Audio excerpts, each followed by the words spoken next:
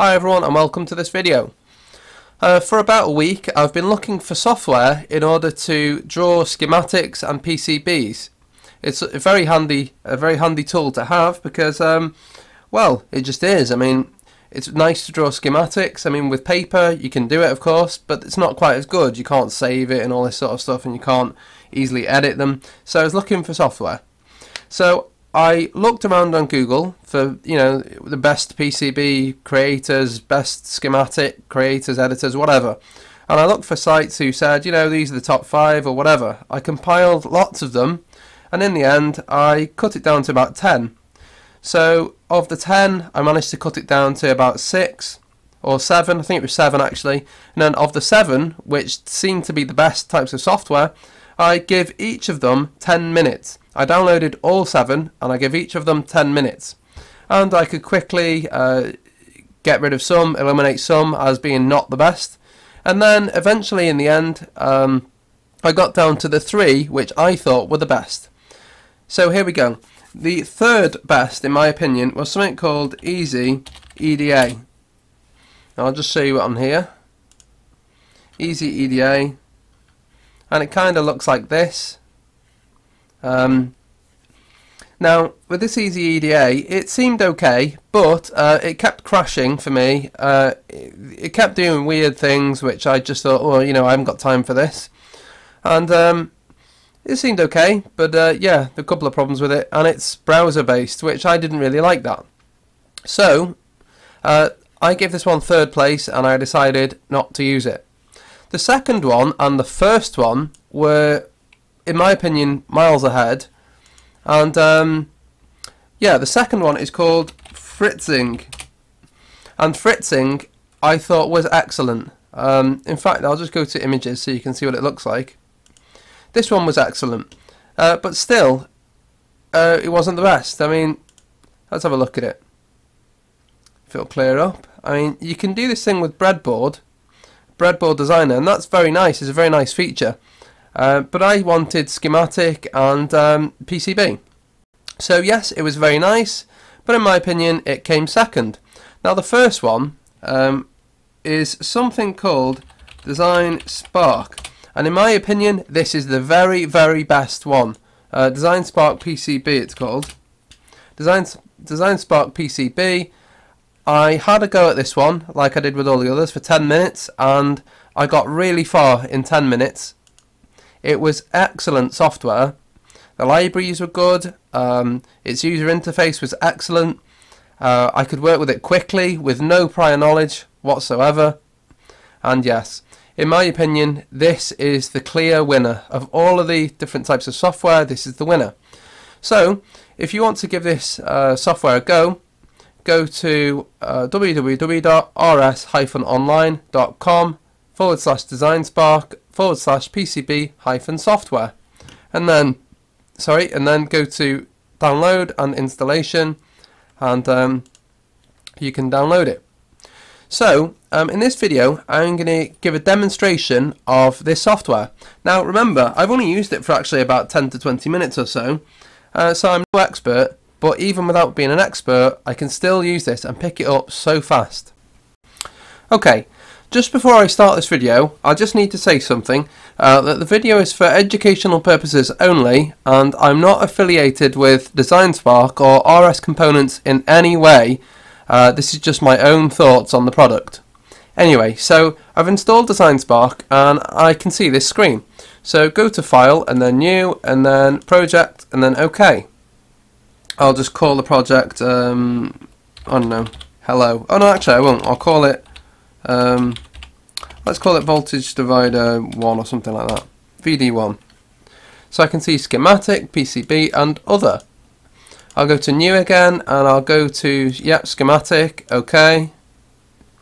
And let's call this Voltage Divider 1 Schematic. OK. Now, I've used this software for 20 minutes in total, and I can use this straight away without having to look at any tutorials or anything. So I'm going to show you now me creating a very simple schematic.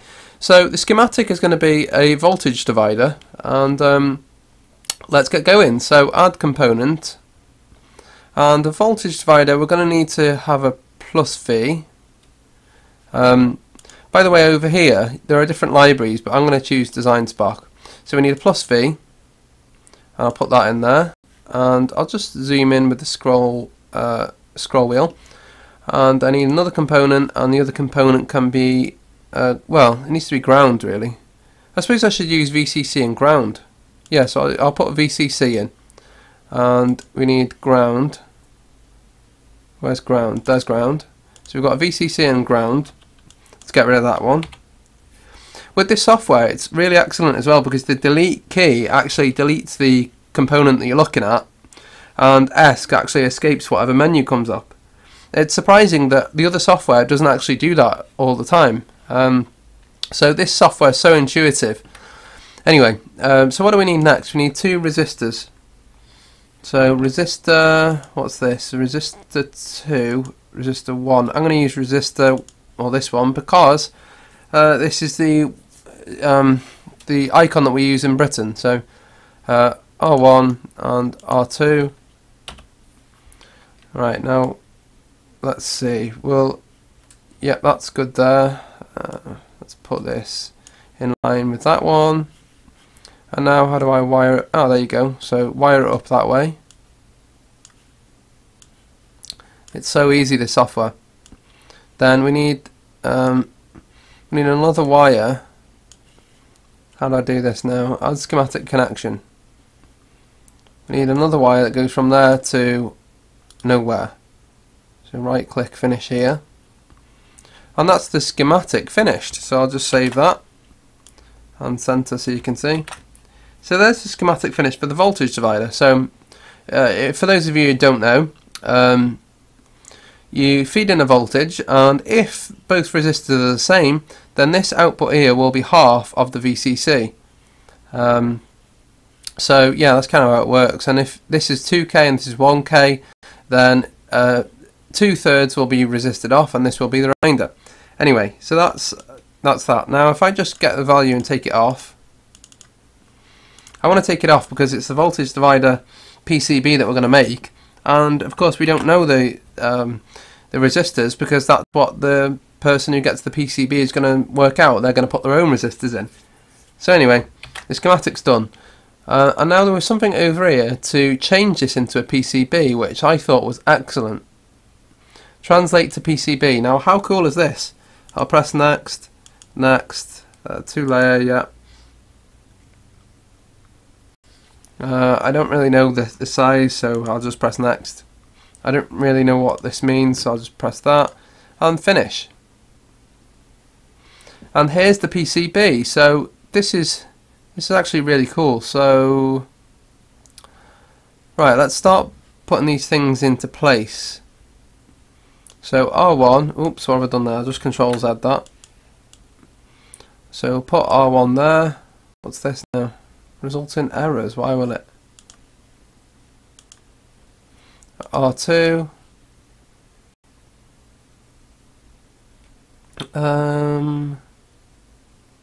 Is that good there? No, I'll put it there actually. Yeah. So what do I need next? I need the connector. Now of course the connector's not going to be in the schematic, so it doesn't know, so I'll need to put it in here. So what do we want? We want consil 3, that's what I want. Consil 3. And I suppose that can go there. And what else do we need? Now there's actually a tool here which I found which is really cool. If you click root all nets, it automatically puts the tracks in place for you. But I'm not going to use that. So add track, so we'll go up here. Oh, that's a bit big. Why has it gone like that? I'll start from here and see if this is any different. Add track. Yeah, oh, that's weird. Why is it like that? So we'll go down there to there. That's done. And then we'll go from, well, that's cool as well. So we'll go down here to here, down here to there, and that's done. And we need to go from there to there, and we need to go from there to there. that's the voltage divider circuit complete. So what's next? We need to put text in, and this is so easy. Look, voltage divider, I don't know, PCB V 1.0, and I suppose that should go there like that. And also we'll have I don't know, the created by or something like that. Created by Anthony Cartwright. That will do. Created by Anthony Cartwright. I suppose that can go there. Oh, we also need the labels for this, VCC and all this sort of stuff. So VCC. So VCC can go there, and then we need out, because the voltage divider, of course, sends a signal out, and then we need ground. Ground. Done. So, whoa, just zoomed in a bit too much there. So it's looking good. Now let's see if I can sort of tidy this up a little bit. So I'll move this over here. That looks okay there. Oh, no. It just said like you can't put it there because it'll damage the, I don't know, PCB or something. Let's try there. Why can't I go more to the left? I don't really know why I can't do that. Design check errors. Maybe it has to be a certain distance from the side or something. Alright, let's just leave it there then. So move this over. See how easy it is? It's so easy. So I've got 2 dots from the side there, so I suppose I'll keep it the same there, and then over here I'll leave it there. So there's the PCB, and the PCB is complete. So there was something that was really cool about this software. Now, the 2 best software, like I said before, in my opinion, the second best was this Fritzing. Fritzing was cool because it had a breadboard layout. But this is cool because this has a different feature again. This has this 3D feature. And if I click on 3D view, it will show me my PCB. And I think this is really cool. Look at that, there's my PCB. So that's what it would look like. And yeah, look at that, voltage divider. You can see the pins. The person would put their own resistors in. Let's have a look at the back, and look, there's the back, so that's where you'd obviously solder in. You can see the pads and everything there. The only thing left to do now is export the files. Apparently these PCB manufacturers or fabricators or whatever you want to call them, apparently they need some files called Gerber files or Gerber files or something like that. And to get them, you go to output, and then you go to manufacturing plots, then you go to AutoGen, and then type in, press that Gerber or whatever it is, and then click OK, and then go to run. It says none of the plots include the board outline, continue anyway. I don't actually know what that means, so I could be wrong here, but I'm just going to click yes. And then you get a report, and then if you go to the directory that it says, you then get your files, and I believe these are the files here. So I think you'd send those to your PCB manufacturer, which I'm going to do at some point soon, and hopefully that will work. So yeah, in my opinion, this is the best software to use. It's certainly the best one I've used by far, and it really is excellent. And like I said, you can see the PCB. I mean, you know, it's just absolutely excellent, and that's what to do. So thank you for watching this video, and have a good day. Bye.